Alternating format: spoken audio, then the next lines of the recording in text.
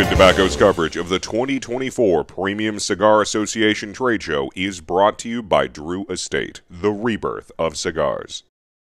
What's going on, everybody? Matt Tabacco from SmokinTobacco.com. I'm here at PCA 2024 with coverage brought to you by Drew Estate. I'm at the Quesada booth with Raquel Quesada. Raquel, how are you? Hello, how are you? Very nice to see you again. I'm good. Nice to see you. I know, another year. Here we are. Actually, it's been less than a year.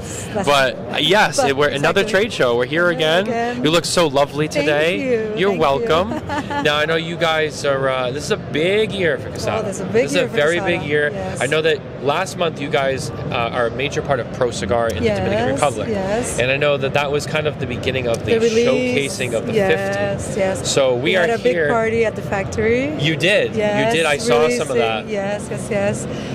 Because it's a great milestone, celebrating 50 years.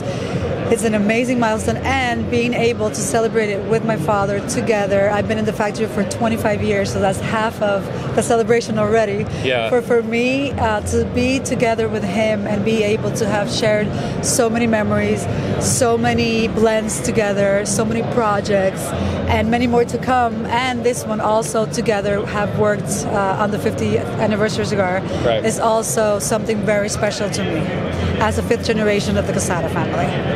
Yeah, I mean, right here in front of us, we got the humidor that was made. Yes. There was only two of these. Two of those. One was auctioned at the Pro Cigar Festival, and this one that is kept by the family because of the celebration of the 50 years. Of course. I mean, I don't blame you for that. I mean, it's a very special item, and that might be something you want to hang around. Yes.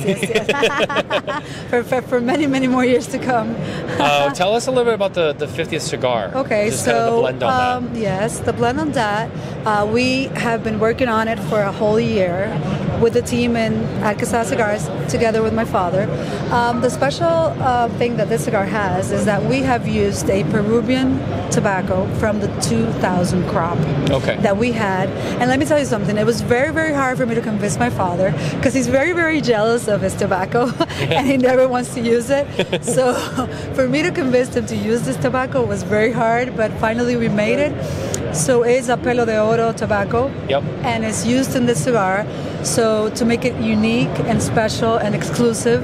So it's a very well balanced cigar, and also has the Dominican tobacco and Nicaraguan tobacco and Havana Ecuador wrapper. Oh, okay, nice. So it comes in two sizes, Toro Prensado and a Figurado.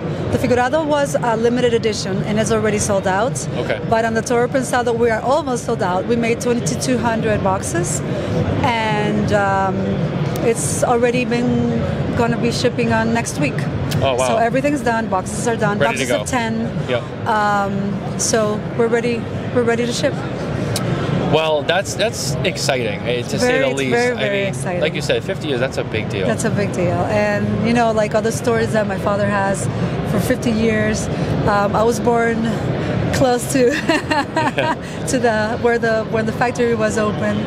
So that also, it's a great milestone, and we're very, very happy to celebrate it together and together with the team at Quesada Cigars, and to be able to show it to the world and celebrate it with all of you together. It's very special. Yeah, I mean, congratulations to you, your dad, your family, and everyone at the factory, and everyone who works for you guys. We're very, very excited. You guys should be very proud. Yes. You do a great job, and are considered, a Hard level work of pays standard. off. Yeah, so that's very cool to see. I know that in addition to that, you have your annual releases. Yes, it's a seasonal cigar.